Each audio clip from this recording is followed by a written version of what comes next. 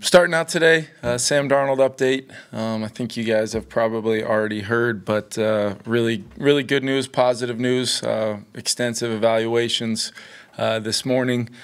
Really just revealing a knee bruise in there, a little sore, but hoping Sam can have a normal week of preparation as we go through it. And then just updating you guys on where Addison, Turner, and Pace are at. They'll all be kind of day-to-day this week. Optimistic and hopefully we can get them some good preparation and have a chance to have those guys for a very tough challenge coming up in Green Bay. Really positive areas jumped out, not surprisingly, all over the tape. Really want to highlight the special teams unit. In weeks like this, you can kind of overlook based upon the offensive performance or Sam's performance, running the ball well again, not turning it over defensively with five more sacks to go along with a lot of havoc on that side of the ball. But special teams I thought was phenomenal, really tough matchup against that team. They've got a good scheme and a lot of good players in that phase. Thought Jay Ward and Caleb were outstanding, really in both punt and punt return.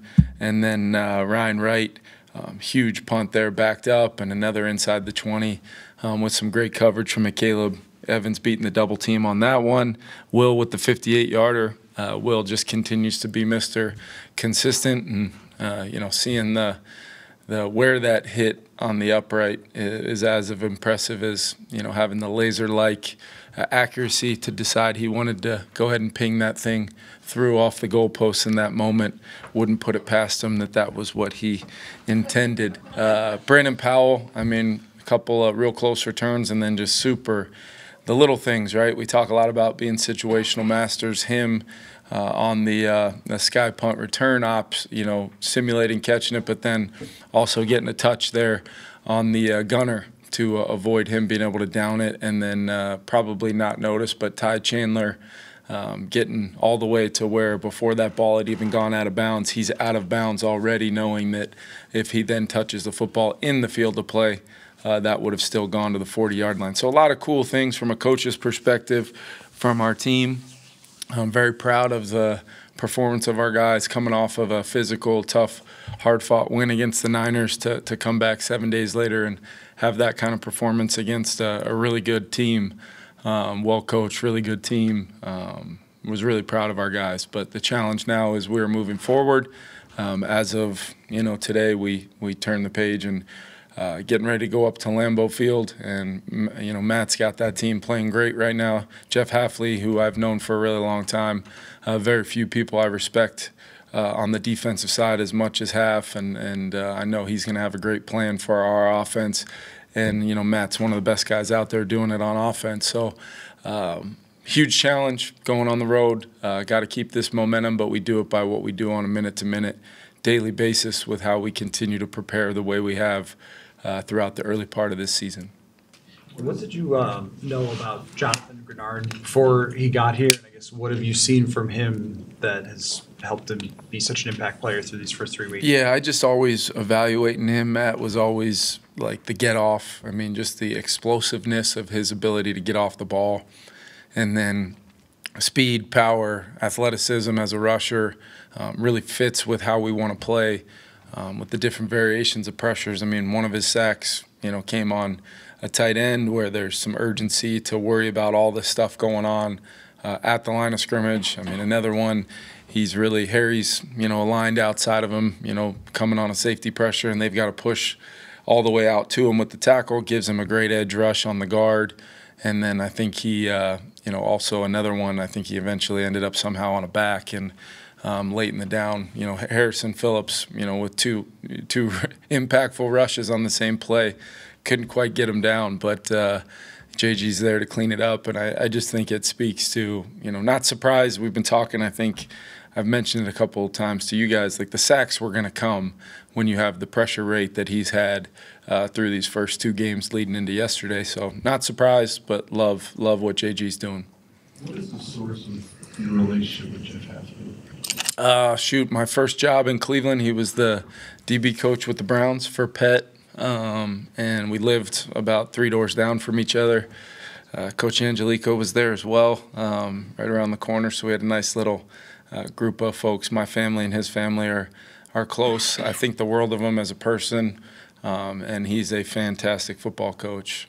Always, from the first day I met him, we kind of hit it off, and I really do respect him as much as anybody in this league. And very smart hire by Matt to bring him in there, and you can see it. It's all over the tape. It's early on here, just diving into it, but they're playing really, really good defense. There were some snaps late in yesterday's game where it looked like Stephon wasn't on the field a little bit, then Harrison wasn't on the field a little bit. Was that just like veteran kind of like thinking through the course of the game, just being smart? Yep, that's all it was. And just really when you're the game day 48, it's not like a preseason game where you could have a new wave of 11 guys. So it's just picking your spots for guys to maybe get a few less snaps, and it's not often, especially during my tenure here, not often we've been in that situation, but it speaks to the performance in totality of all three phases to be able to start out fast, capitalize on the turnovers, score touchdowns,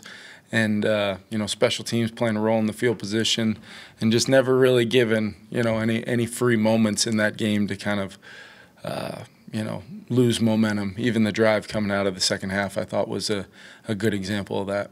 Kevin Grenard was talking yesterday that he said many times as a veteran, he says, I feel like I've seen offenses come at me. But when he practices against your offense, he says, whatever Kevin throws, I was like, oh, I haven't seen that wrinkle before. Or he likes kind of to pick your brain while they're at practice. Yeah.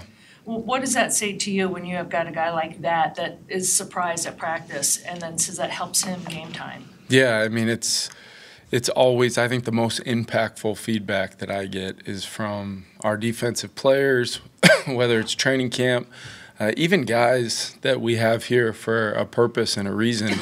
Bobby McCain has been like that all season long. I mean, there's now plays where I make sure they're scripted versus a certain look, and I tell him before, knowing he's going to be in the perfect spot, exactly where the defender is going to be in the game. Hey, did that do this to you? Did it stress you like that?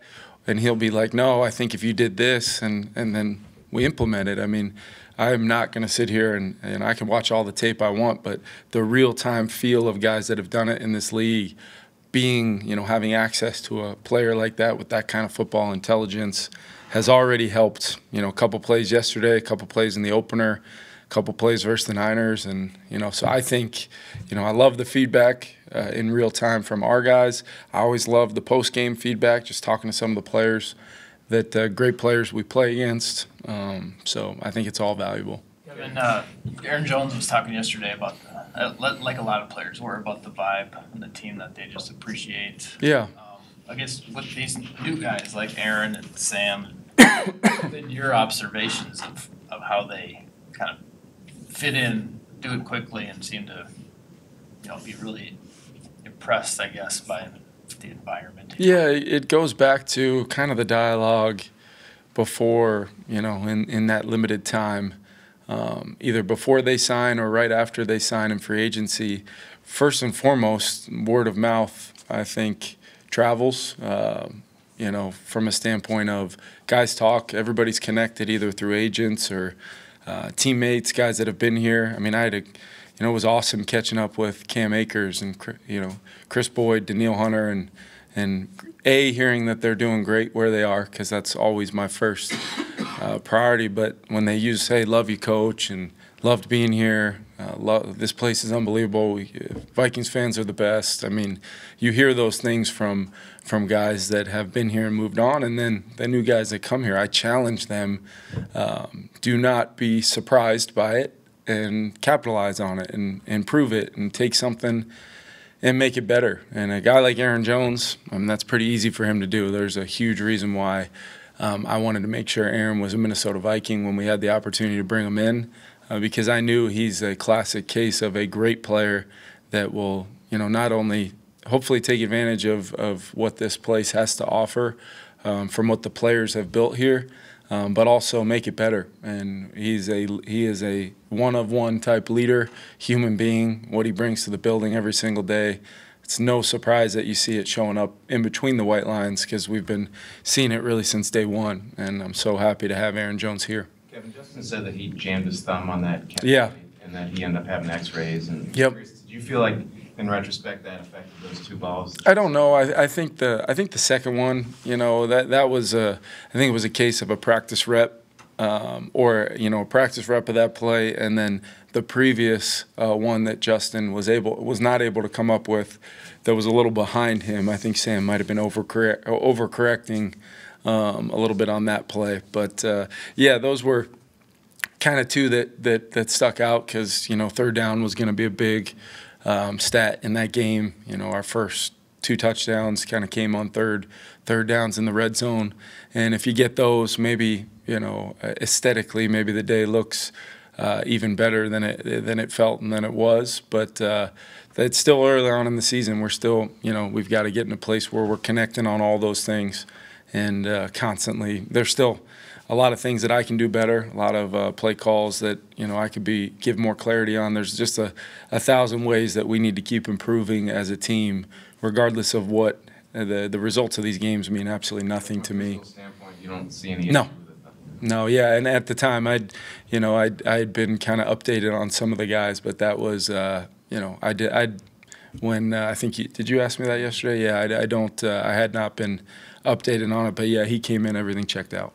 Kevin, you said last night you spent more time with the defense. Yep. In your time just in that room, in your conversations with Flo, watching what they've done, like what impresses you most about how they make it so simple for them and so complex for the other side? Yeah, I think it's one of those things where the initial presentation, the initial teaching, the initial learning throughout the spring, when I tell you guys, hey, it's the learning phase, that's to provide a lot of runway. So then we get to training camp, then we compete, and ultimately throughout that whole process, it's really designed to build ownership, player ownership of our schemes, and Flo and his staff have done a great job kind of building it up.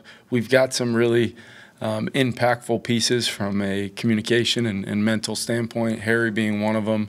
But it's not just him. It's, Blake Cashman. It's, Van Ginkel, Harrison Phillips from the interior, Grenard, Byron, Shaq, and Steph being the veterans that they are. So there's Metellus, Cam. There's just so many layers to it. What I love about it is you combine that player ownership with Flo's ability to put a game plan together that week based upon what we're going to get, what the answers more than likely will be, and how do we just provide as much stress as we possibly can for 60 minutes. That's my challenge to those guys every week. I want to feel the opponent working through that process every single week. Easier said than done. There's great coaches and players in this league, but I felt, for the third week in a row, I felt that enough to give us a chance offensively to sustain some drives, score some points, and still have a lot to correct and fix. Kevin, going back to Aaron, and I guess it probably applies to all the guys you brought in, but you kind of use the word smart, tough, and loves football to Yep. describe every guy. Yep. Where did you land on those pillars, and why are those so important? Yeah, I just think for me, coming out of, the more and more you get to do this job, you just start learning things, and I'm still learning things every single day. But it just, coming out of last season, I just felt like where we were going to be going, and just spending a lot of time with Flo on what types of players we wanted to bring in. How could we assist in making sure that the players that we brought in were fits for the scheme, but guys that are smart, tough, and love football tend to do pretty well here, and there's enough of a sample size of that for me to feel strongly in that, and we were able to kind of check a lot of those boxes off with players that are playing very, very well for us, and Flo and I are not surprised by that, based upon the type of makeup and skill sets that we were able to bring in, that Kwesi and his staff were able to bring in. How do you prepare for the Packers quarterback situation? Yeah, I think Malik is doing some great things, and Jordan Love is one of the best young quarterbacks in our league. So we'll prepare as if both will play. It'll require a little bit of work on, they are different. with Malik in there. But at the same time, he made some big-time throws and moved the team, and there were chunks on the tape that we've got to try to keep off our tape. And then when Jordan's in there, we've seen it firsthand. When he gets into a rhythm and gets going, he's as talented of a thrower as there is in our league. So we got to be prepared for both of them. We're not gonna get the benefit of knowing kind of exactly what we're gonna see. So we've got to make sure we've got a game plan that's extensive for both those guys. And they've got a great group of skill guys, a really good running back, great O-line, pretty special group. How impressive was Darisaw's performance yesterday? Yeah, I thought it was really good. CD's been really rock solid this whole season, and you guys you study it enough, and you see the hard down ends up on 71 a lot of the time with what we're able to do to kind of mitigate some risk and damage potentially from.